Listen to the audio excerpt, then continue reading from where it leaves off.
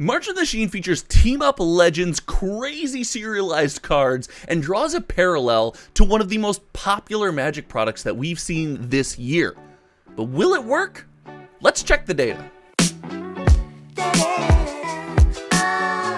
As of the recording of this video, March of the Machine is set to drop in less than 2 weeks, and we are seeing that this set seems to be highly successful. With tracking every single sold listing on TCG Player, it looks like regular enthusiasts like you and me are eating certain elements of this product up, while we seem to be leaving others behind. But there's a variable here that could pit March of the Machine against a common trend that we have seen in the Magic the Gathering market, and most recently with one of the most successful standard product releases in recent memory. So let's take a look at March of the Machine data, see what people like us are buying, how we're spending our money, and then let's speculate what's going to happen to this product when we get Aftermath, and what will Aftermath do to people trying to spend their money on Magic the Gathering? Well, to get all of this information, we are going to have to take a look at the data, and what we have here is a record of every single sold listing for draft boxes, set boxes, and collector boxes for March of the Machine. And we have some interesting data here, so let's try to break this down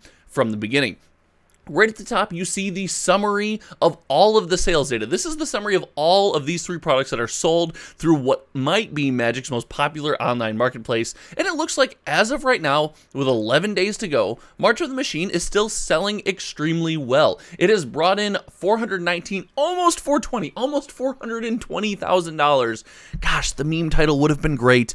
So far, the sales are going well. There's 2,708 boxes sold total, and you can see kind of the breakdown of what we're buying as a community. But the big question here I always ask is, what are we buying and does it differ? And here for March of the Machine, it does seem to differ a little bit. Now, with the exclusion of things like Jumpstart, bundle cases, and things of that nature, we get to look at just the major 3 SKUs, and we see collector booster boxes taking up a larger portion of this pie than I anticipated. And I think that has something to do with the fact that you're going to get the planar legends in the, the Halo foils or whatever Wizards is naming the new foil in this set. And sometimes they skip my mind. And the fact that, again, we see serialized cards in this set. Now, the distribution here matches a lot of what we saw from the Brothers War. Now, is it a coincidence they're serialized cards? Maybe, maybe not. We'll be able to continue to kind of follow that, so make sure you're subscribed to the channel, because I think there's a ton of parallels that we can get into as the set releases. And also, if you want this data for yourself, you can visit me at patreon.com/hometowntcg, support the channel, and then all this data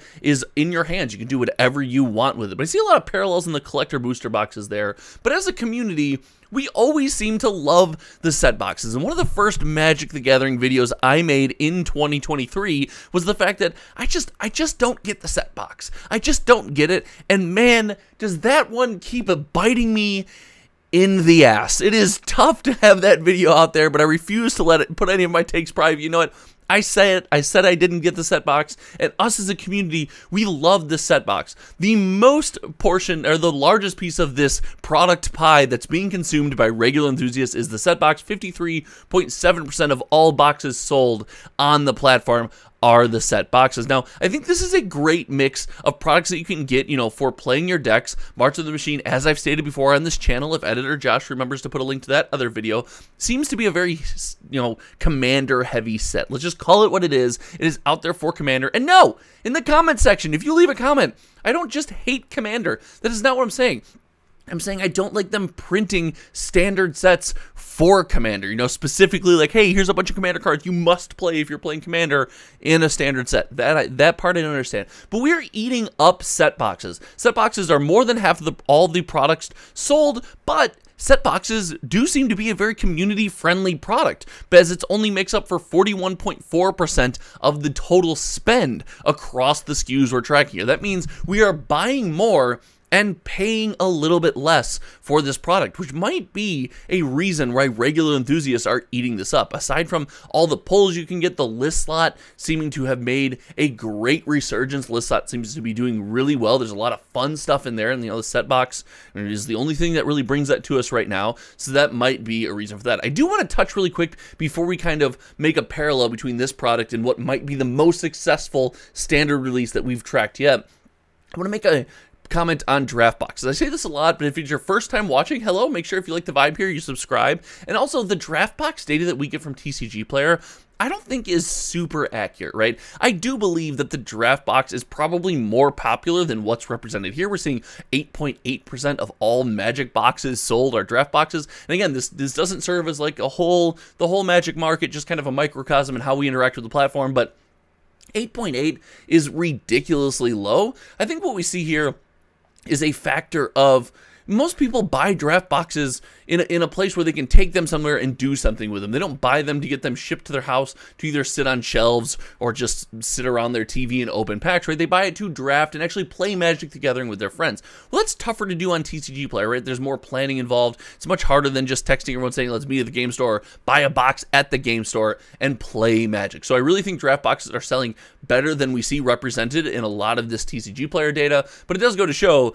that if you're looking to play limited Magic the Gathering, you know, TCG Player is not a place where that community seems to migrate. But all in all, this set is selling well. We see just here, I want to take our attention to the bottom of the chart here, comparing this pre-sale information to Brothers War and Phyrexia All Will Be One. We're a little bit behind pace, but we are on our way. The last week or two of pre-sales always ramp up, and we see a ton of products sold. I'll be interested to see if we are going to catch some of these. Now, it's important to note, the one pre-sale, the Phyrexia All Will Be One pre-sale, is without the complete bundle. Since there's not a comparable product here, this is the amount of products sold without the complete bundle. And that's kind of where we see that we can draw a little bit of comparison here. With March of the Machines coming out, we have this, what seems to be a mystery product in Aftermath. Now we know Aftermath will be kind of a standalone product. It will be a unique product. It will be standard legal. And we also know it will contain epilogue boosters that are already being dumped by Wizards of the Coast on Amazon.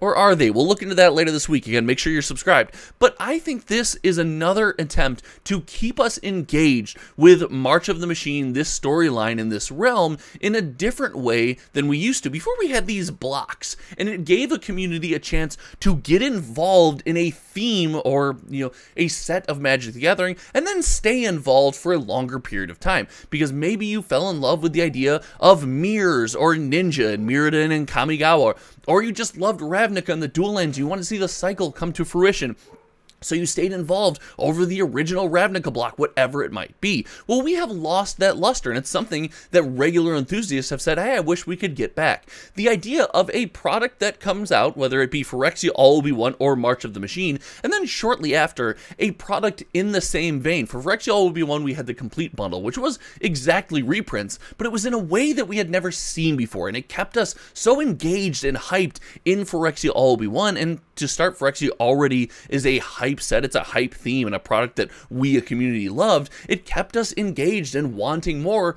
and we're seeing that kind of we're seeing that property last through multiple months as people are still buying this. Now, we've been on a Magic hiatus, but you know, who knows? And March of the Machine seems to be making an attempt at something similar. We are going to be hyped for March of the Machines. We're going to see the crossover team-up legends. We're going to see the different planar people coming in, jumping into the Halo foil, but then maybe our interest is held just a little bit longer as Aftermath is on the way. And it gives us something to, while we're engaging this product, keep that flavor about us, keep that idea of March of the Machines, of this theme, of this storyline, fresh in our minds as we look forward to the next product without committing to an entire 3-set block. It's been said Wizards of the Coast won't commit to that again. So I think this is interesting, but I do think March of the Machine is going to do this differently because Aftermath so far is such a confusing product. The complete bundle, before it was released, before it was really announced, was a confusing product. There was a lot of speculation, but that was cleared up very quickly, and we were excited that we were going to get awesome treatments of cards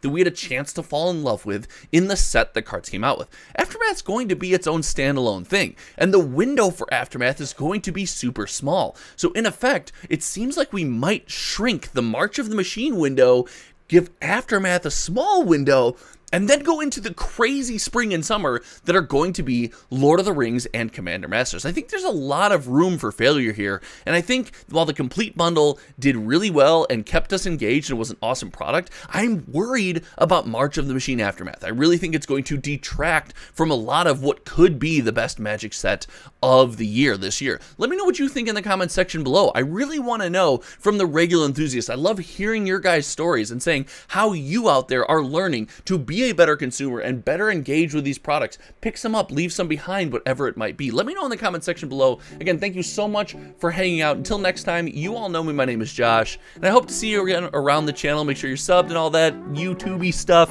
and we'll see you later. Goodbye.